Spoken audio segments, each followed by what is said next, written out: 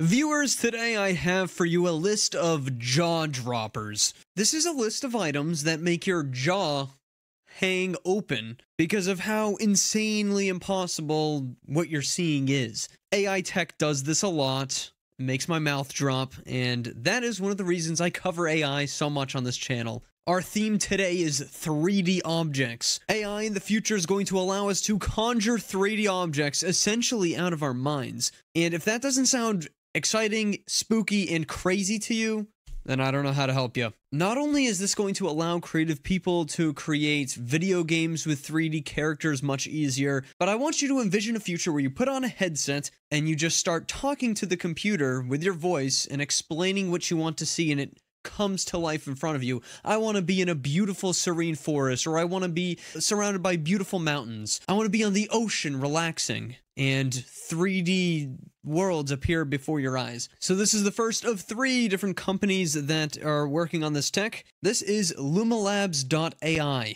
You guys should join their waitlist if you want to start generating 3D models as soon as possible. Essentially what this is a prototype to create 3D objects out of just text. Access to generation is gradually expanding to everyone on the waitlist. But they have a plethora of examples to look at here, so let's take a peek. Oh, a goat. Alright, I want you to think about this, right? All they did was type the word goat in, and essentially what we have here is a pretty darn good generation of a goat. The hind legs look like they're proportionally accurate. The underside of the goat even looks like it's fully detailed and everything. Obviously, one of the most important parts of the goat is the horns here. The horns look pretty good. And you know, you have the goat's face in here as well. This could be used as a 3D model in a video game asset, I think. It's very, very good. Maybe it's a little rounded on the edges and it's not exactly perfect. You know, if I saw this in a AAA game, I'd be like, all right, you know, that's not the best 3D model in the world. However, I mean, just from one single word, this is amazing technology. I really, really like this example because of how specific it is. So the prompt for this one, again, remember, there's nothing else except for text being inputted into this model. Donut with blue and yellow sprinkles on top. It's not just going to give us a basic plain donut. It's going to follow the prompt and make a weird looking, gross donut with blue frosting and yellow sprinkles. Now, the bottom of the donut looks a little burnt, so I will say that's not exactly perfect, but honestly, if you look in here, the sprinkles aren't really perfect either, but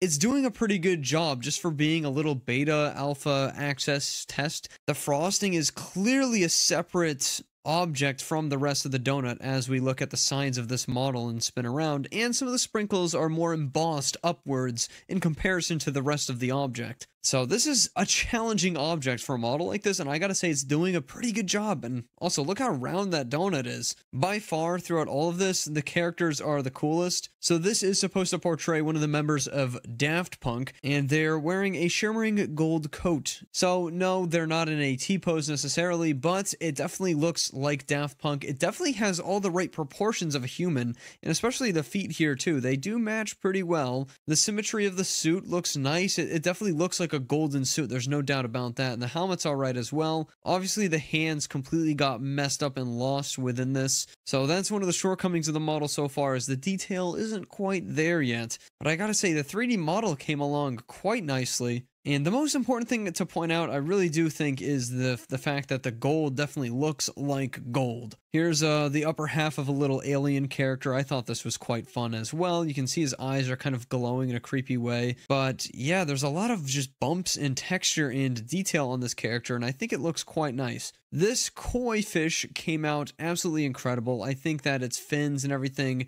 really, really came along nicely. This, you know, fins are a pretty thin object, and they're a little bit thick on this model, I think, but in the context of a video game, let's say, this would be swimming in a pond underwater and you wouldn't really notice him. So the ability to just, the snap of the fingers, generate a bunch of koi fish to add to your pond in a video game, and you don't have to go pay for 3D models or create your own 3D models, is pretty incredible. Here's an example of some sushi on a plate. This one's a little bit high on the contrast side, which makes it look a little bit unrealistic, and also the sushi is coming from under the plate as well, which is a little disturbing, this mutant sushi, but the top of it honestly looks pretty darn appetizing. This is definitely a tougher model to go with here. This is a race car, and you can see this one is definitely not perfect. So this highlights some of the shortcomings of these models so far. Again, it's that detail thing. It's not able to render sharp edges and corners super well yet. Everything kind of looks like a clay mold. As you can see, there are just complete failures that do happen with this model, and they're kind of hilarious. This is supposed to be Harry Styles singing on a stage. I don't know which part of this is Harry Styles. Maybe Harry Styles is secretly a monster or something, and this 3D model knows something we don't. But yeah, this looks absolutely terrifying. It's like a cloud of blue mist. This is a really interesting concept that I never would have thought of, and it actually kind of came out all right. This is glass pouring out of water onto the ground into a puddle, lots of splashes, extreme detail. Obviously, we didn't get most of that prompt in there, but what we did get is water pouring down and splashing somewhere, and we can see all the little bubbles of water flying around, and it's very interesting. It seems like time is almost frozen. We can float around and see this insane splash moment in time. So this is really cool. I really can't wait one day for AI to be able to do like physics renders in real time. I don't know about you guys, but I find physics renders extremely satisfying. Here's another interesting one trying to combine two ideas into one. This was simply a robot crab, and this one I think came out really good considering how complex this idea really can get. There's definitely a robot base to this crab, and you can see he's got like a little antenna sticking out, which isn't generated perfectly, but it definitely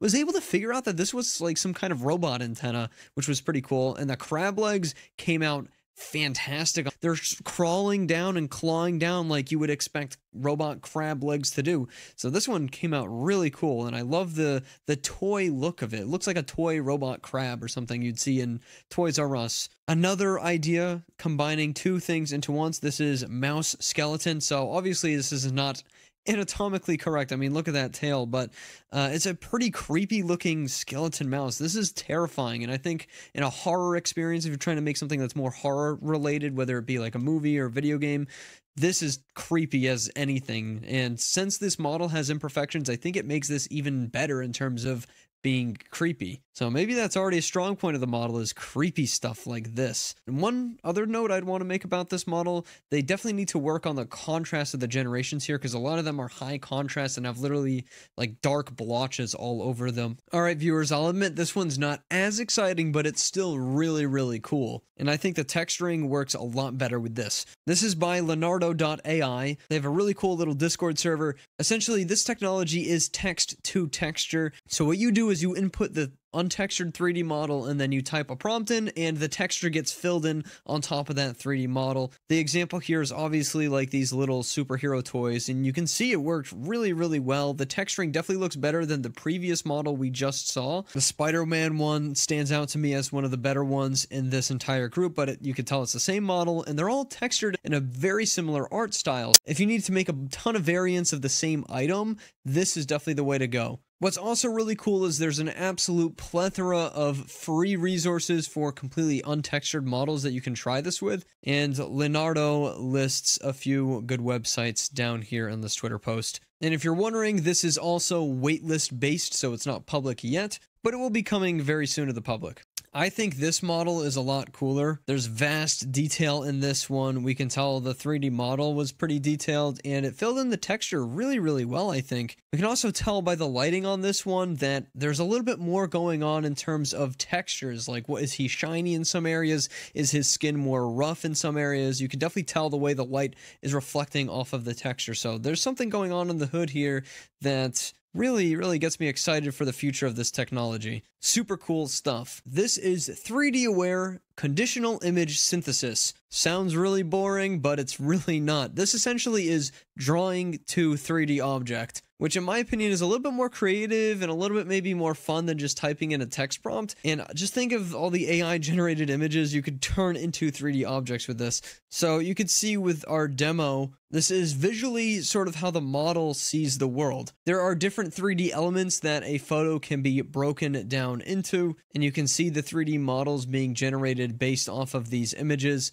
We can also see it does work on cats, and you know, these are pretty horrifying images, but the end result is a pretty cool little 3D image of a cat. I think it works really well with this car model here. So let's take a look at their little demo. So our setup for this demo is pretty simple. He's able to draw images with the mouse, and then they turn 3D when you press the generate button. Let's take a look. So he's going to go over here, draw a quick little vehicle here, just a simple car. He clicks the generate button, and there we have a car that generates right off the bat, and he can spin and turn it around. And what's really interesting is he's able to go through and in paint or edit the image he already drew, and it changes the style and the look of the car based off of the simple drawing, and it looks so good. What's also cool is after he draws that initial model and clicks the generate button, it becomes a drawing that is able to be rotated. So it's really doing a lot of work under the hood to interpret what the drawing means. So this technology just really seems like magic, how you could just draw a simple little drawing of a car and then bam, there's your 3D render. And they also show this working with a cat as well. So you click generate and you get a little 3D